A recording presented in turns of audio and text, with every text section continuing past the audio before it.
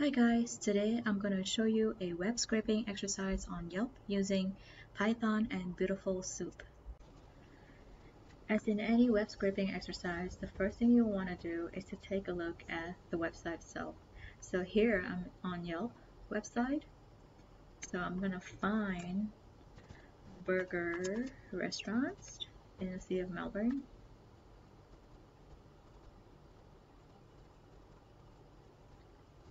So this is the first page of search results. Scroll down a little bit to see the entire page and get a sense of how it looks like. So here we have a list of 30 restaurants. Okay, so we're going to start off by looking at the elements. So I'm going to click on the name of the first restaurant, right click on it, and go to inspect element. Then we'll get another window on the bottom here, and this will show the corresponding HTML tag that corresponds to the element that we're looking at. So as we can see here, it is the A tag with class equals to all this and the name being here. Okay, so this is one example. So for the purpose of this exercise, I'm going to look for elements within the main attribute, so which is right here. So this is the parent that encompass, as you can see, the box here shows how it is encompassing elements within that box. So I'm gonna write a code that will get the name, number of ratings, number of reviews, and how pricey the restaurant is. Okay, so I'm gonna go through each and every one of the HTML tag that contains those information. So we just went over the name right here, as I showed you earlier, and then so next I'm going to show you the number of ratings. Go to inspect element again. So here, as we can see, it is in the div tag, class equals to all this, and it is underneath the attribute area label. You can see the 4-star rating right here. Next we can go to number of reviews, and that is under span tag with class equals to all this, number of reviews right here, and then how pricey the restaurant is right here. It's also underneath the span tag and the $sign being right here. So it's important that we, after identifying all these classes, that we copy and paste the exact and correct class names into our code in order to get the right information. So that's one of the most important things. So I have my code written here on Jupyter Notebook. We're going to be using the BeautifulSoup package for parsing HTML and XML files. So first we're going to import BS4, BeautifulSoup SBS, and then we're going to be using the URL lift.request library, and I'm going to import that as URL, and basically this is to fetch the link using the URL open command. I'm going to set that as source.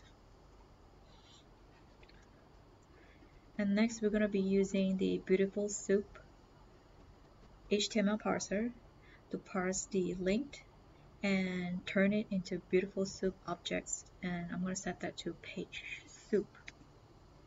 Okay, so next, using the find all command from BeautifulSoup, I'm going to find all the div tag with class equals to all this, which corresponds to the main attributes. Okay, I'm going to find all the div classes, all the div class of all 30 restaurants listed on the search result page. And I'm going to set that to mains. Okay, I'm going to run that. All right. So before we go any further, I want to try out first with one restaurant. Okay, mainly the first item on the list. And as we have seen just now, it is the Hucksta Burger restaurant. And so I'm going to subset that out using the index 0. And I'm going to write the code business name equals to main dot find dot a tag dot text. Then I'm going to print out the name here. See, that works.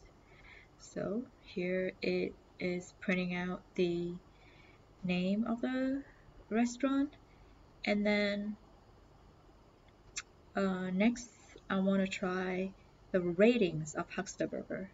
Okay, and here I have the code ratings equals the main dot find the span tag class equals to all this dot diff, because we know the rating is underneath the div tag in the attribute area label. So dot diff dot get area label, and then I'm going to print out the ratings using the print command.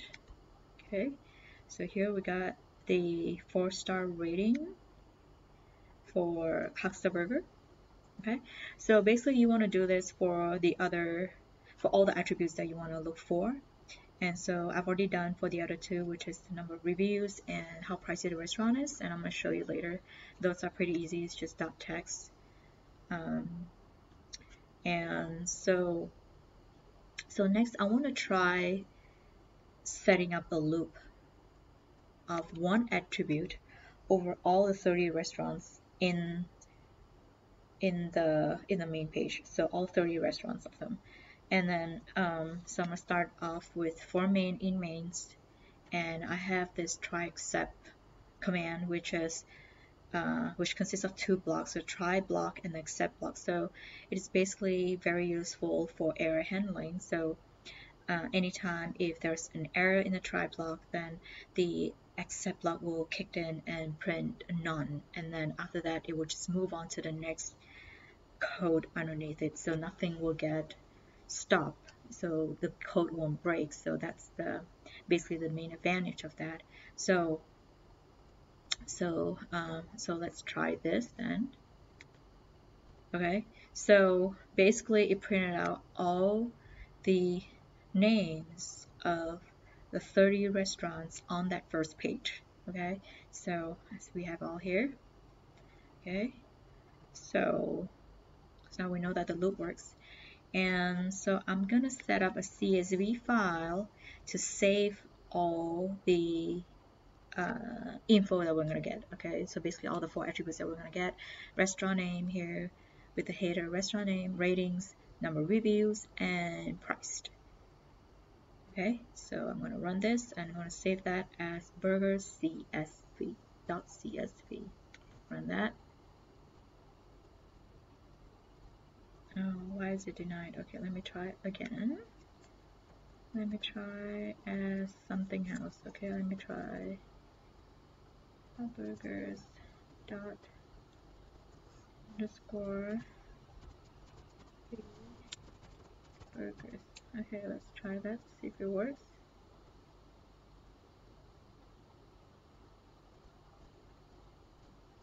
Okay, let's try that. Okay, that works. For some reason, I don't know why that didn't work. I might have another file with the same name there, I don't know. So anyways, so that works. So next we're gonna try setting up a loop for all the 4 attributes here. So I have, for each attribute, I have the try except block right here. So this is for the name, this is for the rating, so the number of reviews here.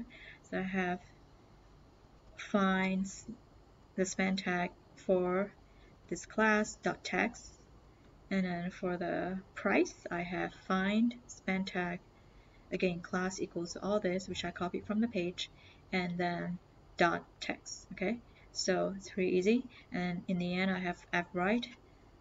Basically, here is to say that to ask it to skip to the next line, okay, before printing out the name, ratings, number reviews, and price. So in the end, you want to close the file. Okay, let's run this. Let's run this. Okay. So it seems like it works. And as you can see here, for Huckster Burger, we have all the 4 attributes right here. And then for Royal Stacks, we have all the 4 attributes right here. Okay, so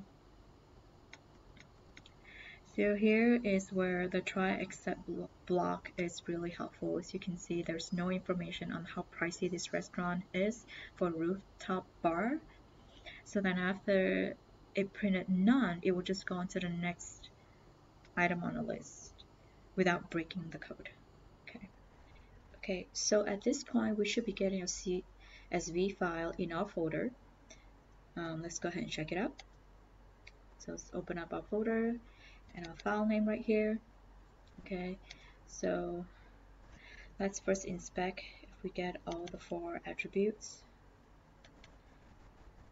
So we got all 4 of them, and we also got it for all 30 restaurants. So okay, so that's good. I'm gonna go ahead and close this. And before I wrap things up, I wanted to share with you guys 2 quick tips. So the first being, please make sure you get the right tags and class names for each and every attributes, because I find that they do change sometimes, so make sure you get the correct one.